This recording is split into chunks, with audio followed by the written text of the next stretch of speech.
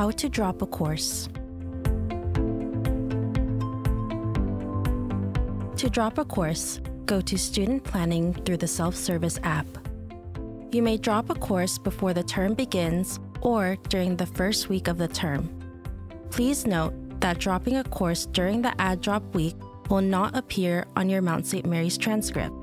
However, if you drop a course after the add drop deadline, it will be considered a withdrawal and will appear on your official transcript as a W.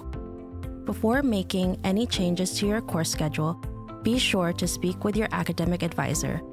Once you are on the student planning page, click box number 2, Plan your degree and register for classes. This will take you to the page, Plan your degree and schedule your courses.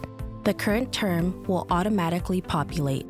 On the left side of the page, you will see a list of all your courses for that term with either a gray or blue button labeled Drop. If the button is gray, you will be unable to drop a course due to a restriction on your account.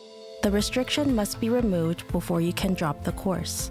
Be sure to contact the appropriate office for more information regarding the restriction. If the button is blue, you will be able to drop the course.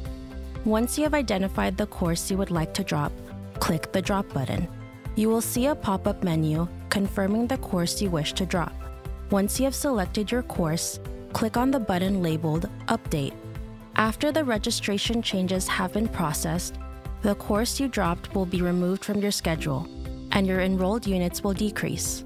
Keep in mind, traditional undergraduate students must be enrolled in a minimum of 12 units each term to be considered full-time.